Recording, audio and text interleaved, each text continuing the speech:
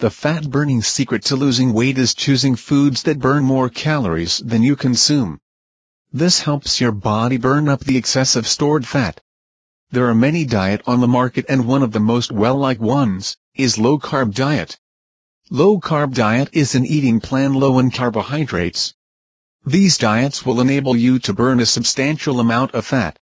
I highly recommend that you eliminate the consumption of white carbohydrates such as pasta, bread and tortillas, because they are devoid of nutrients and they also have a high glycemic index. This will cause your blood sugar levels to rise, and when this happens, you are going to have an hormonal imbalance that will eventually put your body into a fat-storing mode.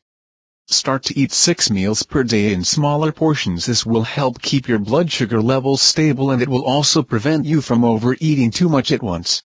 Having the most important meal of the day, your breakfast, is going to be very essential to burn belly fat fast, so make sure that you do not skip it and try to get at least 20 to 30 grams of protein.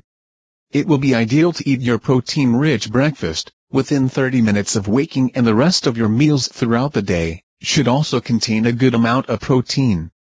Your carbohydrate intake should be made of green vegetables such as broccoli, cucumber, spinach and Brussels asparagus sprouts, and also well-cooked beans, chicken breast and salmon.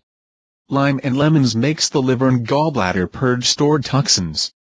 The liver is especially important for weight loss and overall health. When the liver is filled with toxins, it cannot do its critical tasks in metabolizing fat. So that is why it is essential to keep your liver in top working condition.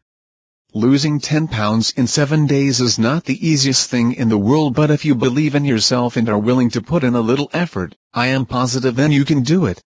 To learn more tips on how to lose 10 pounds in 7 days, visit the link below. See you on the other side.